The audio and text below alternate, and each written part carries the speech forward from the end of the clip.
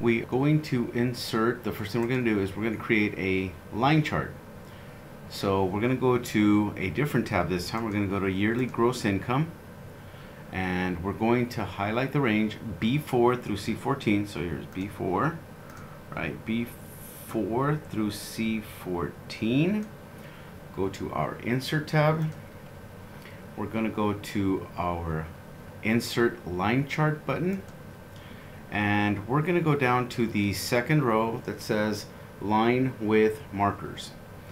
So there is our chart. Now notice that the chart itself didn't actually create itself correctly. Notice that the years, we chose the years, and it really should be like 2015 through 2024. Instead it shows 1 through 10. So we need to make some corrections. We're going to click on the select data button, get the dialog box, and we know that gross income, well, that one's correct. The year is not. So we are going to remove the year, and in the horizontal category, that is where we're going to add the range B5 through B14. So B5 through B14. We click OK. And we click OK. So now our chart is showing correctly. Now let's create some sparklines. So let's go to a different tab. We're going to go to our overview tab, and this is in the way, so we go to overview, and we're going to go to the range D29 through D34. So we're going to move our bars over. So D29 through D34, D29 through, so right here. Okay, so we're going to highlight the range, and we're going to insert something called a sparkline. Well, before I can explain what a sparkline is, it's probably easier if you saw it first, and then you can see it. So notice that we go to our insert tab, and then we look at sparklines. There are 3 different kinds of sparklines. We have line sparkline, column sparkline, and win-loss sparkline. So depending on what you want to show, this is the kind of sparkline you're going to choose. In this particular instance, we're going to insert a column sparkline. So we're going to click column, and it asks us what range we want the columns to show. So we're going to highlight the range C6 through L11. So C6, go up,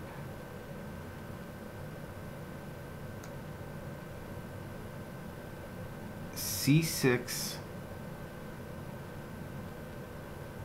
through L11. But we're going to get this from the estimated projection. That's why it didn't make sense.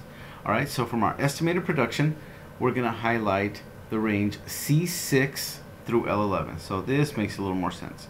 C6 through L11. Okay, so we're not including the year, we're not including the total cases. We're only looking at the data itself. Okay, so, and actually we have it wrong. I put B6, so we have to be careful here. So it's actually, let's take this out.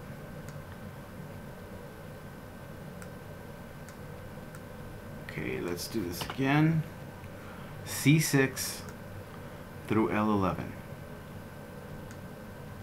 Click OK, and that shows us our sparklines. So let's look at what is it actually saying.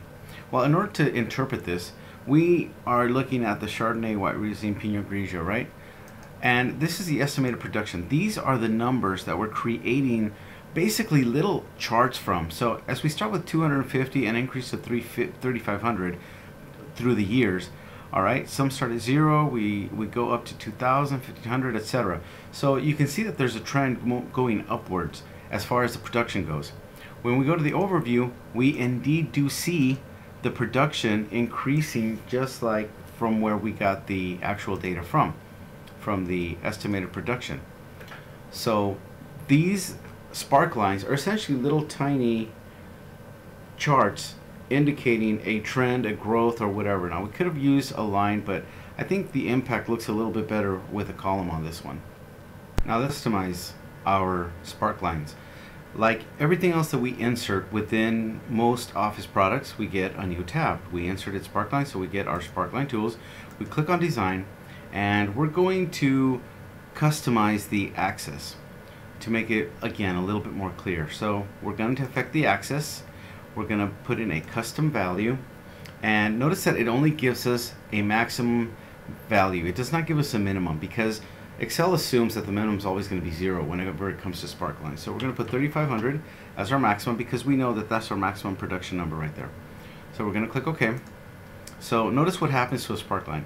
We get a little bit more of an indication of comparison between the highest produced number, the highest produced number of cases within a wine, and the lowest produced. Thing also to look at when we look at the sparklines, we notice that they are grouped. Notice how they are grouped, and sure enough, as you click on one of the sparklines, they all group together. You choose them all. So what we're going to do is we're going to ungroup one of these. All right, so we can separate it. So we're going to click on D30. Make sure you're in your sparkline tools design, and we're going to ungroup.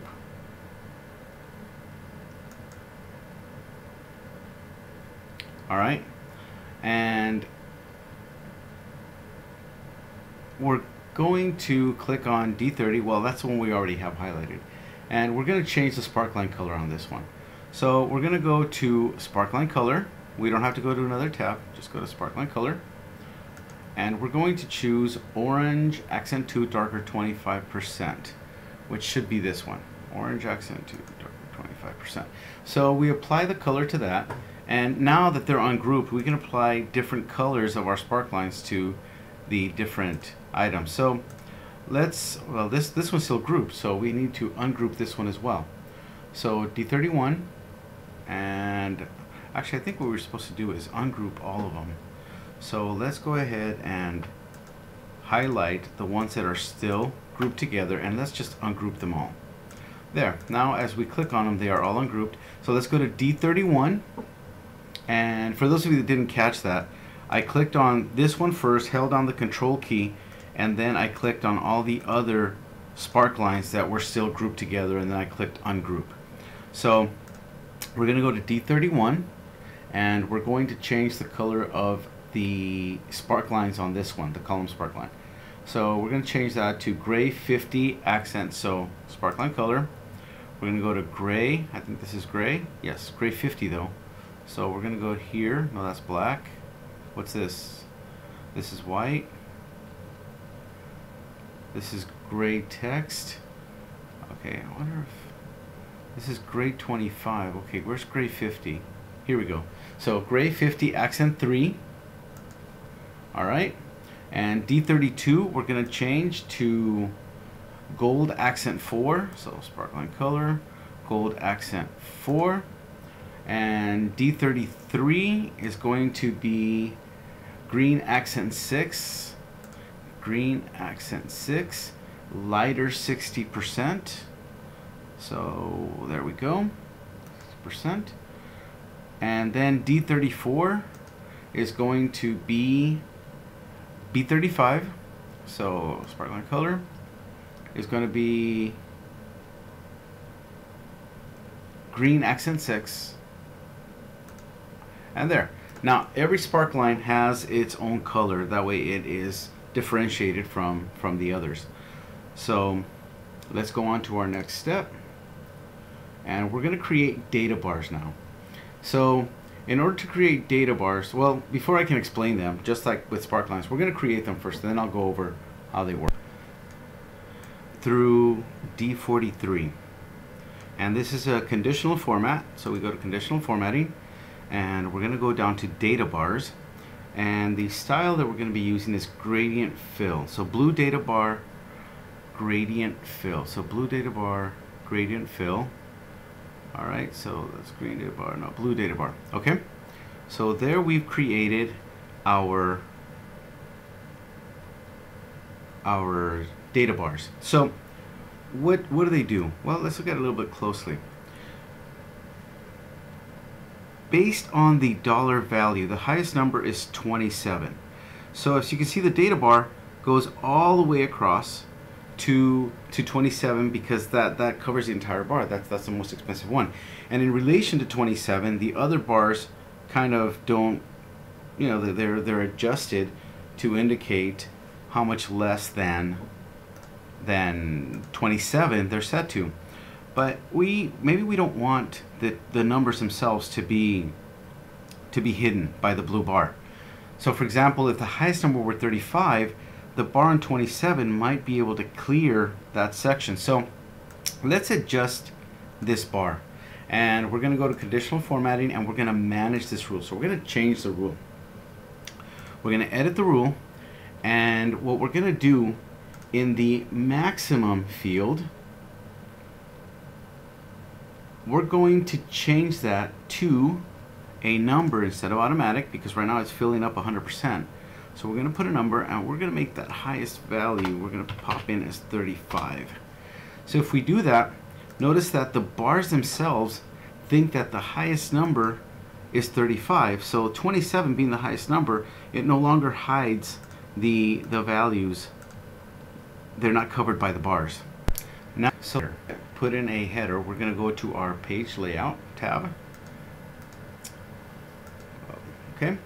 And within our page layout tab, we're going to go to page setup and launch our dialog box launcher. By the way, remember this. This is the way, the best way, the easiest way to put in a header and a footer in an Excel sheet. We're going to go to header footer, and we're going to go to custom header, and we're going to go to the center, and we're going to import a picture. So we're going to put a watermark, and it's going to say draft. So we're going to import a picture. And the picture it's going to try to go online on the internet. So let's just go ahead and click on browse, or you can just go offline if you don't get a network connection. You're going to browse. Hopefully you've saved all of your files that we copied over from the instructor share. I need to go to the instructor share. I'm going to go to CIT 107. Files. We're on tutorial 4. We're doing the tutorial. So here's the draft picture. It's a PNG file, which is a picture file. Alright, now that we put the picture in there from a file, we are going to edit the picture. So we're going to go to format picture.